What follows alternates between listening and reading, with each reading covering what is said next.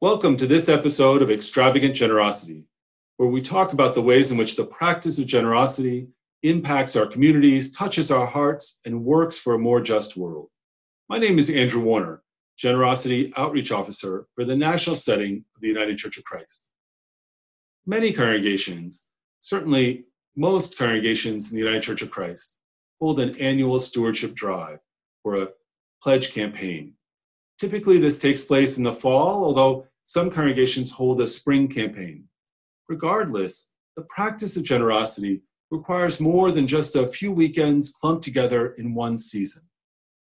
Through the Extravagant Generosity video series, I'll share with you the ideas, concepts, and practical suggestions that you can use throughout the year. Today, I want to talk to you about something that fundraisers call the cycle of donor engagement. Now, typically in the United Church of Christ, we talk about members and membership.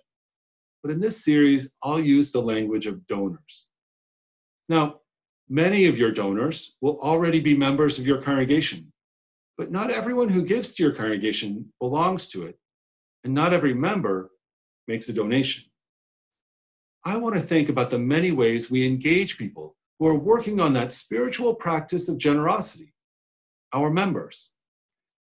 There are a number of ways to name the activities that make up the cycle of donor engagement, but I think of four basic aspects: identify, listen, ask, disciple. Identify. This step begins with the question, who loves our congregation?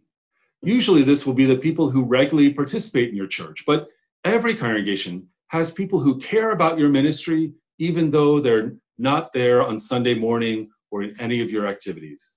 When I served as a local church pastor, my congregation received significant gifts from a neighbor who appreciated our work in the community, a philanthropist who wanted to strengthen our progressive Christian voice, and people whose families were touched by our ministry. So begin with this question: who loves our church? And then listen. What is that person or family's mission in life? What kind of legacy do they want to leave? What is their motivation? When you've identified people who love your congregation, seek out their advice about the mission and ministry of your church. Listen to the ways their heartfelt commitments align with the way that your congregation changes lives. After identify and listen, we come to ask. Asking takes up the smallest part of the donor engagement cycle, and yet I find that it produces the greatest anxiety with our volunteers and leaders.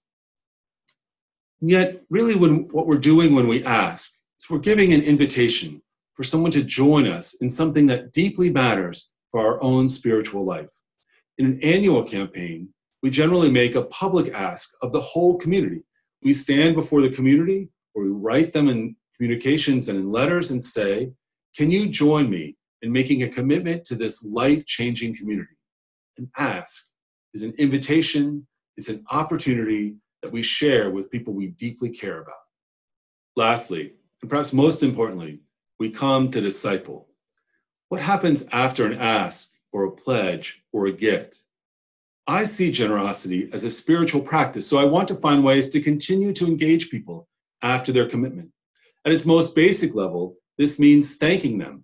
But more deeply, it means finding a way to engage them in the work they care about, sharing with them the impact of their gift, helping them celebrate their joy at giving, helping them find ways to engage new people in their work.